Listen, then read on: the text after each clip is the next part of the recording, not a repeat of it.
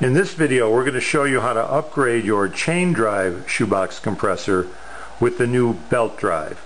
The belt drive is quieter and requires less maintenance. There's no oiling, no chain stretch, so once you set it you can pretty much forget it. Most people purchase it because of the quietness factor. It's considerably quieter. So this is what comes in the kit. You have your belt, you have the pulley for the motor shaft, you have the large pulley here for the crankshaft. These are extensions for the motor mounting bolts. These are spacers for the motor mounting bolts, and these are some new nuts to mount the motor. So let's move that aside for the moment. Tools. First thing we're going to need is a pointy object of some sort. This is a pick, but we're going to use this to scribe some lines for alignment. We're also going to need the appropriate wrenches to tighten down the motor. We're going to need the right Allen wrenches to unscrew the various bolts. We're going to need a couple of screwdrivers to undo the push nuts, a couple of flat blade screwdrivers. So let's get to work. What we've done here is we've taken a few things off of this to save time in the video. We've completely disconnected the jack shaft assembly here by unscrewing the two bolts on the bottom of the chassis. We've disconnected both of the chains. We've also taken off the motor. And before you take off the motor, make sure you unplug it and drain all the air out of the system before you work on it.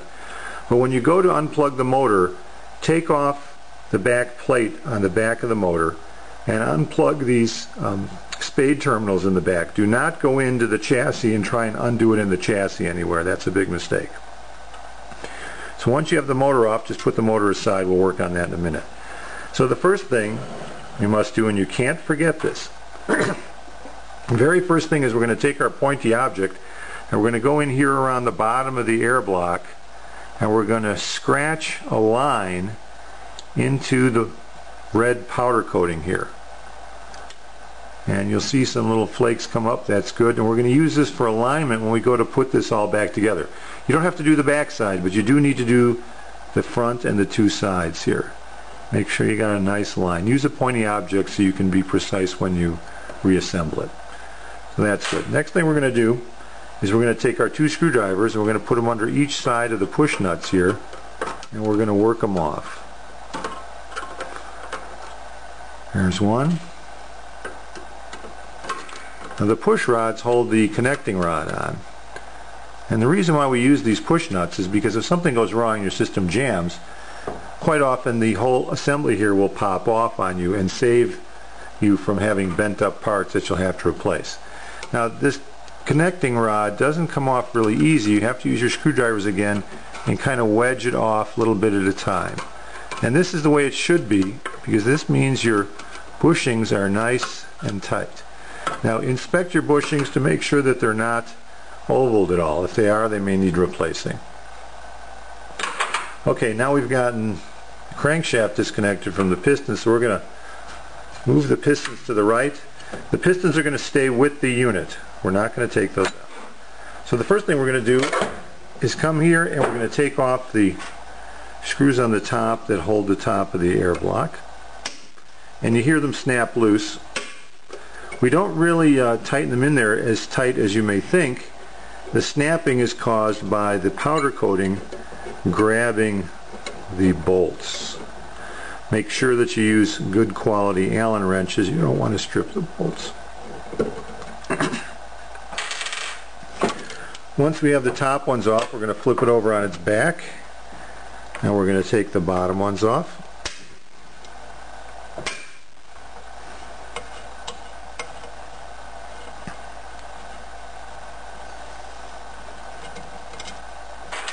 There's one, and now you'll see that the whole air block assembly is getting loose.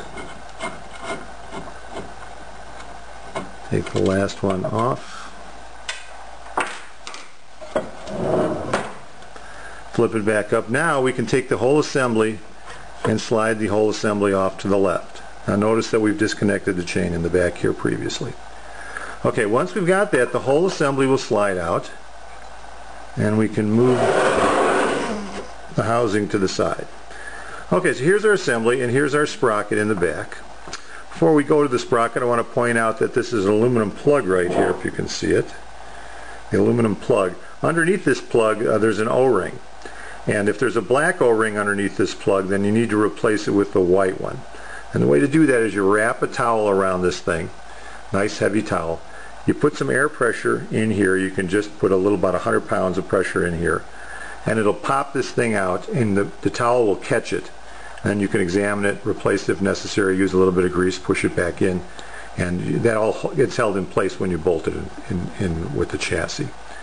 So now let's come to our sprocket. We want to remove this sprocket. So the way we're going to do that is we're going to come in and unscrew these bolts. And the bolts are Loctited in, so they take a little bit of effort to get loose. There's 2 of them.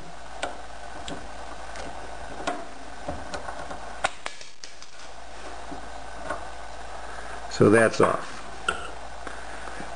Grab my tool. So the first thing we want to notice is that there is a flat ground here. There's actually 2 ground on here, but this is the one we're concerned about. This flat does not extend far enough to the bushing for the large pulley that we're going to replace here.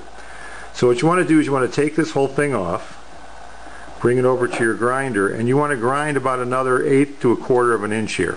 Now we're not going to do that on the video, but what I'm going to show you is one that I've already done here.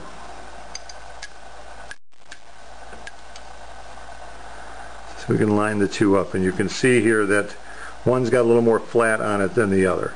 So you just need to grind this back a little bit. So we're going to dismiss this one, and we're going to use the one that I've pre-ground. And when you slide it in here, you'll notice that the ground part goes all the way to the bushing. That's what you want. So now we're going to get our large pulley over here. And we want to put the pulley on. We've got a bolt in there already. We're going to slide this on here. We're going to line it up with the flat. We're going to come in with our Allen wrench. We're going to tighten it down, but we're not going to tighten it very tight. So I just snugged it up there. Okay, and you see it's a little sticky. So I'm going to loosen it a little bit. I'm going to move it off just a hair. I'm going to tighten it again.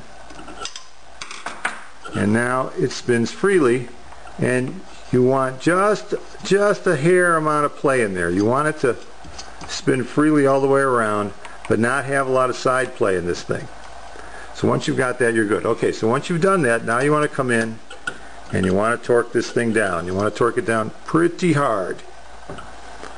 Okay, because that's only one bolt holding the whole assembly. Okay, so now you've replaced the sprocket with the belt drive pulley. So now before we go to reassemble this, we want to put the belt on. You can put it on afterwards, but it's just way easier to do it now. The other thing we're going to do is we're going to come back here and remove the jack shaft assembly and put it aside. We won't need that anymore. Get rid of the sprocket, and we're going to pull our housing back into position here. Slide the assembly back in. Line it up on the pistons. Get them started in there. Here we go. Now we're going to get our bolts, and we're going to line them up on the top here. You see that?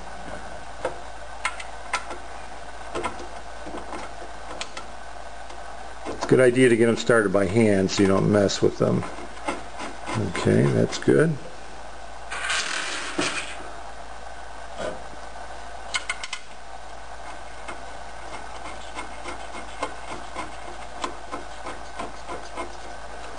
Okay, got those started. Now let's go to the bottom. See if we can get these started. It's already pretty well aligned.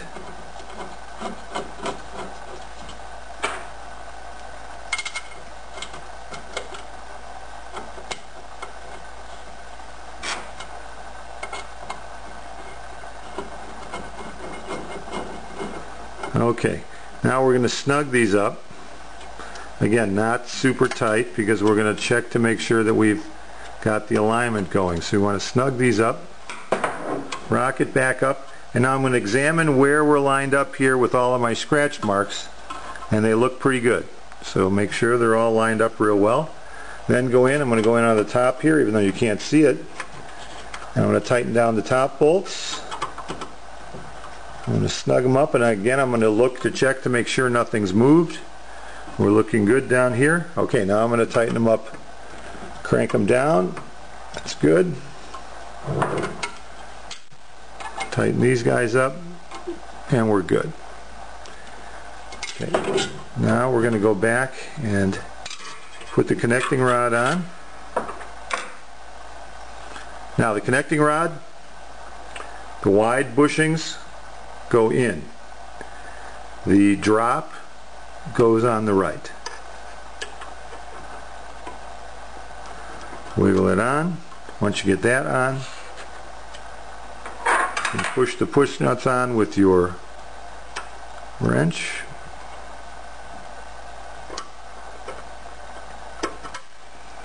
There you go. We'll get this started by hand here. Okay, this wrench is a little too big, but they go on. Okay, so we've got the pulley on.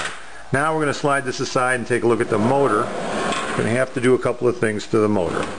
I've taken the motor apart. These are the motor bolts.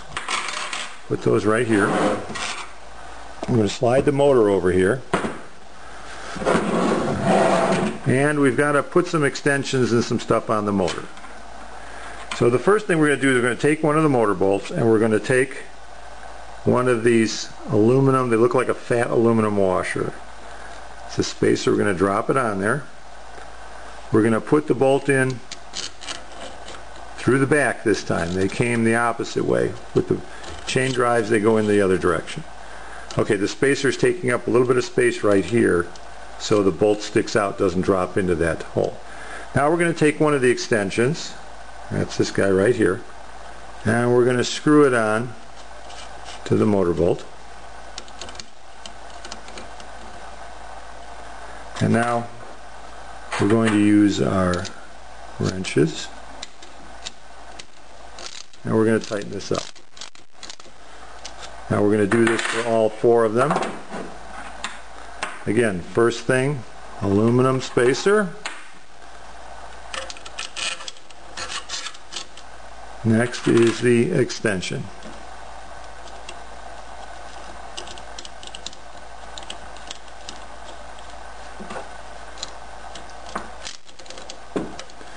Now for brevity, I'm just going to snug these up, but you'd want to tighten them up pretty good.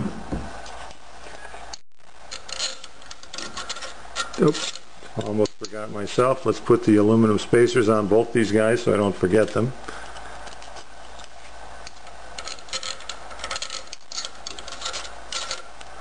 Okay, put the extension on.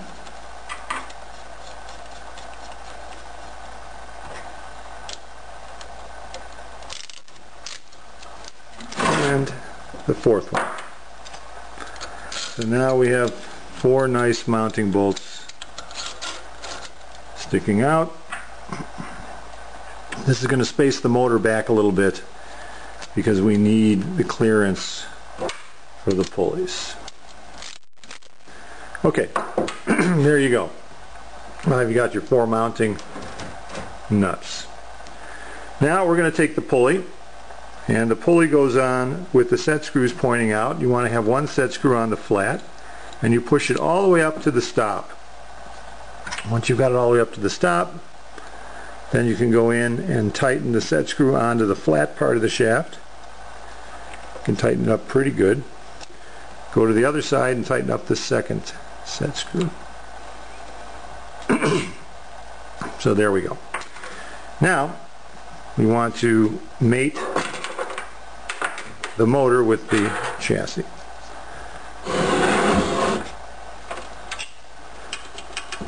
We've got the belt in there already. So the rubber foot goes down.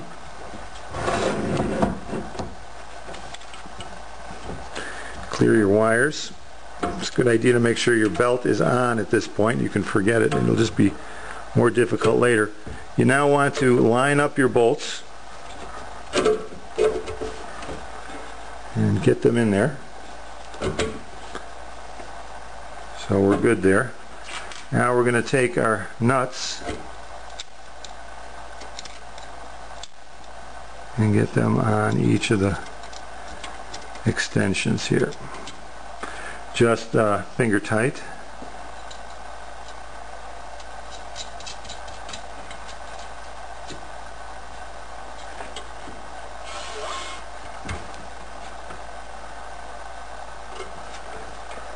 It's much easier to get to these things now once you've gotten the jack shaft out of the way, which is kind of nice. And then I'm not going to try and stick the top one in there for time, but you get the idea. Okay, so now we want to thread the belt on here. Slide the motor all the way over. Come on. Okay. Belt on. Get the belt on both sides. Now you want to slide it back over and get it pretty tight. And one of the ways you can get it tight, I don't know if the screwdriver is quite big enough, but you can put the screwdriver in here and kind of wedge it against. See that? Wedge it against there. Once you've got that done, then you come in and tighten up all your nuts, and you should be good to go. Now you have to hook up the electricity. We won't again show you that, but you can see now that the belt drive is all hooked up and functional. Now this belt drive is a little too loose. We'd have to make this stronger, but you get the idea, and for brevity we're just going to leave it at that. So that's how you upgrade from the chain drive to the belt drive. Thanks.